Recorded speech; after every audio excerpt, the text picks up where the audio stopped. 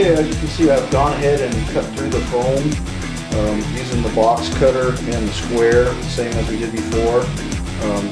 This piece is going to actually come out of here, and we're going to be replacing it with some thinner wood. This should help the airflow better, because if we would have left the foam on there, this would have caused a lot of turbulence. So we're going to replace that with the wood plate instead. That's going to take the same shape as the foam, and we'll be placing it in the same places where the foam is here.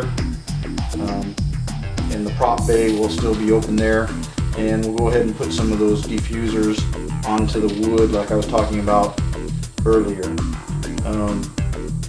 We're ready now to go ahead and start beveling the trailing edges, so that we can lay down the first layer of Henry's weave. So we're going to go ahead and save this piece of foam. We're going to use it for measurements later to make the wood piece. I'm going to go ahead and turn off the video, and we're going to get started with the handheld Hotwire.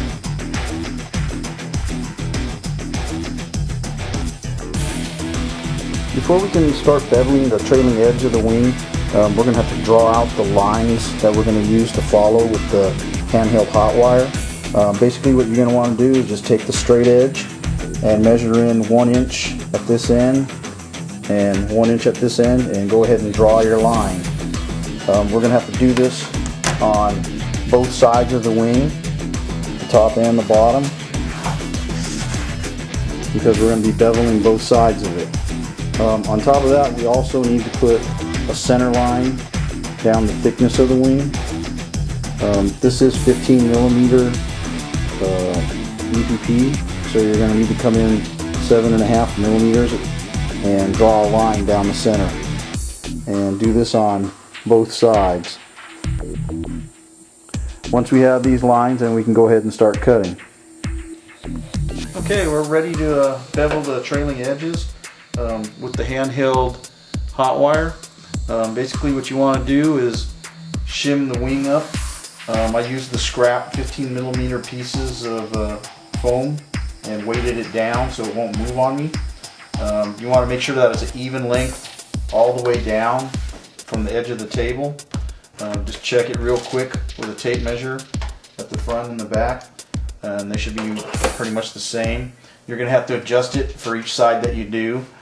Basically, you just want to make sure that when you put the Hotwire against the foam, that it's going to cut about halfway down to the line on the thickness here, and probably about a halfway in. We're not going to cut all the way to the lines, because we want to use some of the foam for shaping when we get done. We're going to use the rasp and the sanding blocks to shape it.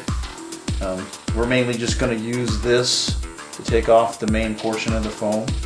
Alright, to turn on the handheld Hotwire, basically we just flip this switch over till it makes contact on the back, and once that happens, the power goes through the wire and heats it up.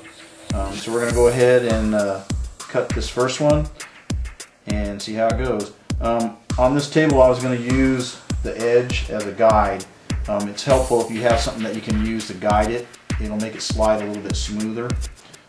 Basically just take your time and try and make the cut as straight and even as you can. And here we go.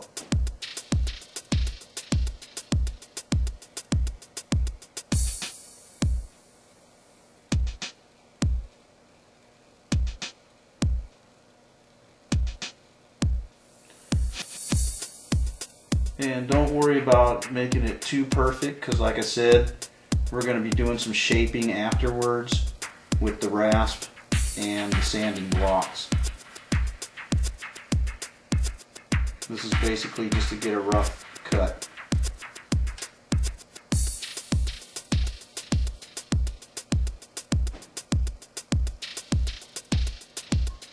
Alright, when you're done, just flip the switch back over so it's not making contact, and it turns it off. You have to be careful where you set this down, make sure it doesn't short out against anything, because it will turn it on as well.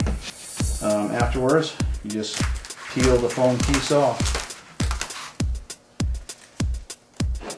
Alright, I'm going to go ahead and do the other edges, and I'm going to turn the video off and we'll be right back.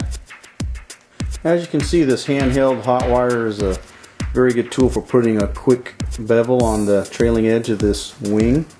I will be doing a review on that coming up here pretty soon. I think this is going to be a good spot to stop the video, so we're going to go ahead and turn off the camera and we'll be back again soon to continue the build.